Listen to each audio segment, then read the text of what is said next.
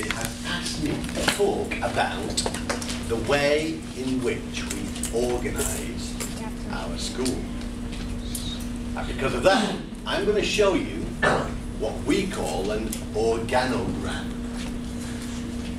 And at the top, you can see the two words that make up the word organogram.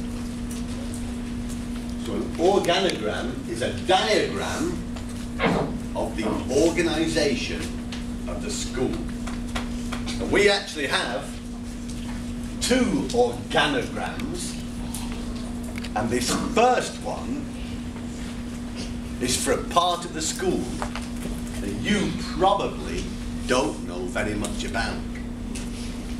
When people think of schools, they always think of teachers and students. And of course, they should think of teachers and students because they're the most important people in a school. That's what a school is for, teaching and learning. But because ours is such a very, very big school,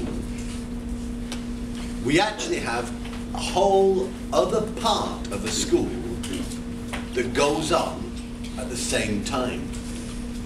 And it's the part that deals with the administration of the school.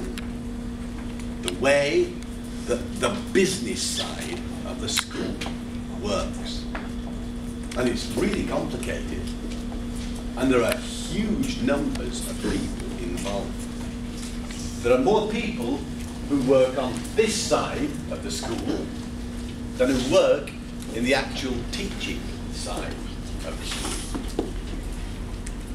So we have 200 teachers, but we have 300 other people working in the school.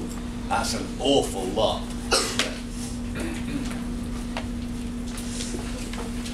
I'm not sure how clear this is going to be,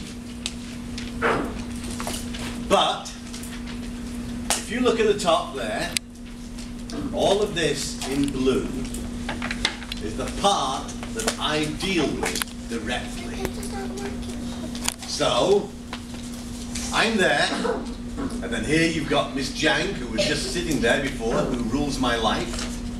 There's a school lawyer, there's a community relations director, and communications.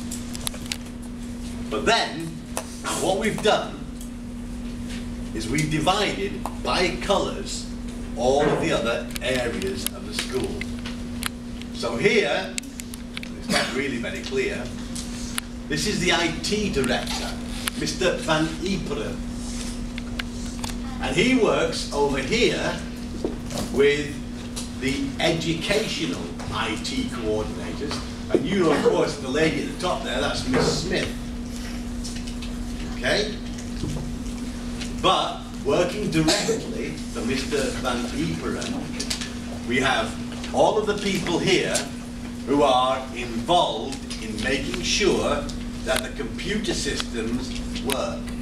So you have the maintenance people, the programmers, the secretaries, all of these people in red all work for Mr. Van Iperen. And he, you see where the lines go? There, he reports to me as well. Now the next line, in the next colours, this is the finance department. And like all organisations, we run on money. Because if there wasn't any money, who would pay your teachers? No one. If there wasn't any money, who would buy your books? No one. I would. So we need money to keep us going. And this lady, Miss Laliana, is the director of finance and administration. And she has a whole series of people who work for her. So this first group of people are in what we call the treasury. So that's the cashier. That's the place where we receive money.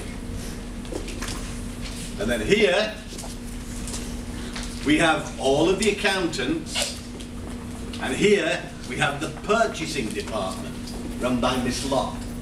So whenever we want something, whether it's refreshments for a party, or whether it's school books for the entire school, all of that goes through the purchasing department. And all of these people all report to Ms. Laliana, and she reports to me. Can you see how the organizational diagram works?